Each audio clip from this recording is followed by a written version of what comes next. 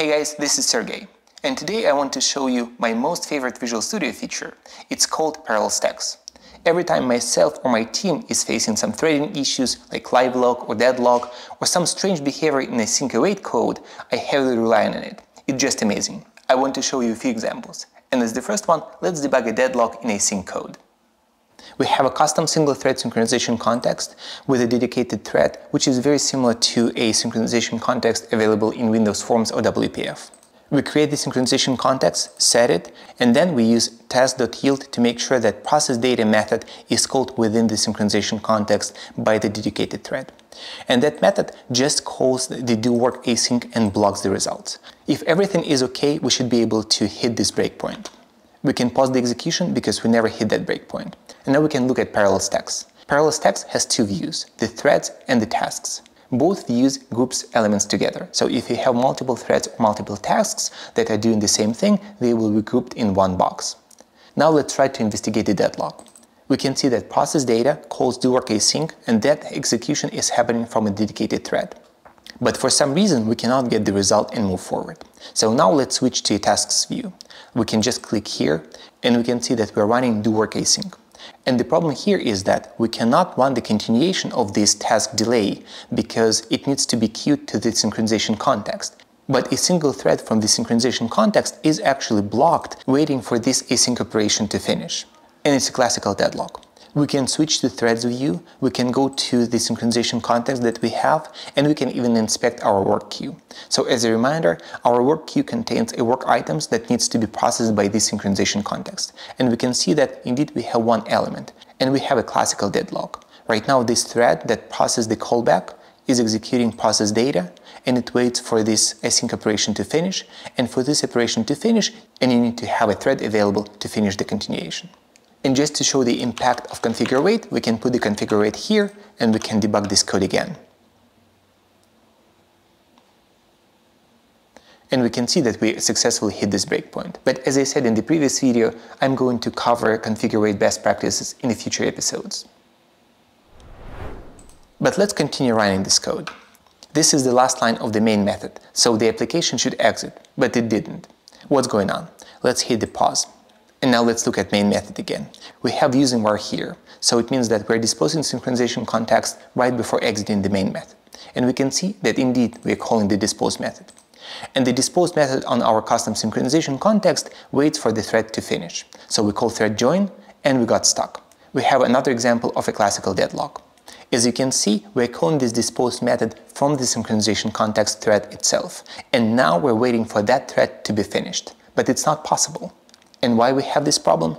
Because each stage of the async method is executed inside the synchronization context. And the last block of this method that calls synchronization context dispose method is called from the same synchronization context dedicated thread.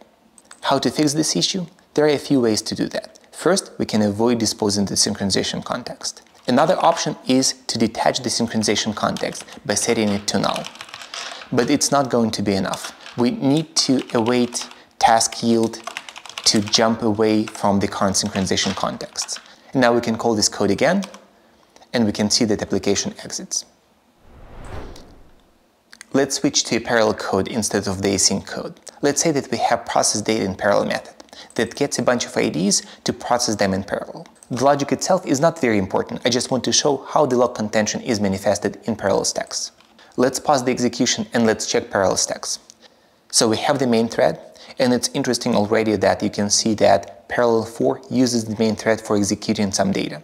And then we have another 11 threads that are doing something similar. So all of them are calling append method.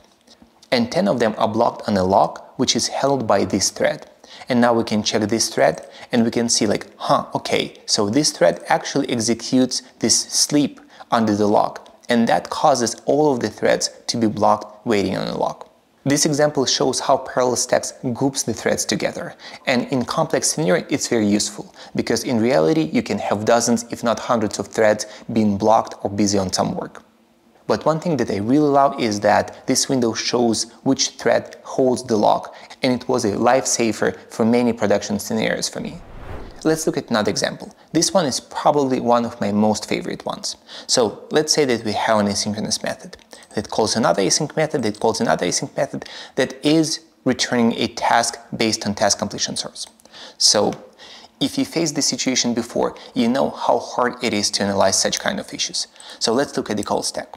So let's ignore this waiting on async operation right now, because this was added when parallel stacks were added to Visual Studio. But before, it was just a main method that got stuck, and nothing else. We don't know why it's stuck. We don't know why it's got blocked. We don't have any other threads.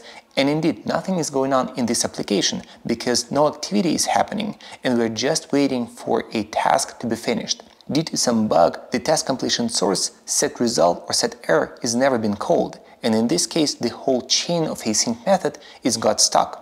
The way I was debugging this before, I was looking at memory layout, I was checking all the state machines, I was checking what the continuations are registered to them to figure out where the state machine is getting stuck and where potentially we forget to call set result on the task completion source. But right now you can just click on waiting on async operation, jump to tasks view, and then we can see that, okay, we have a main method that calls process data async, that calls fetch data async, and now this fetch data async is never done. And we can see that, okay, we have try get data from cache that uses task completion source, and now we can see that task completion source was never completed, and that's why the whole chain is never finished.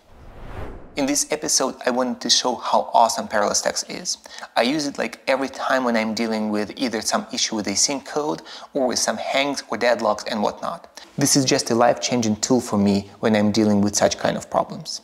Maybe I'm biased because I have to deal with async issues or threading issues a lot, but I feel that parallel stacks is one of the most underrated features of Visual Studio.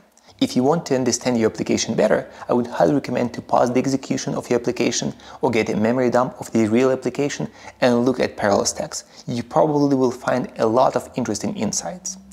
If you like this episode, hit that like button, subscribe, and let me know in the comments below what .NET topic you want me to cover next. That's it for today, guys. Thanks for watching, be curious, and see you next time.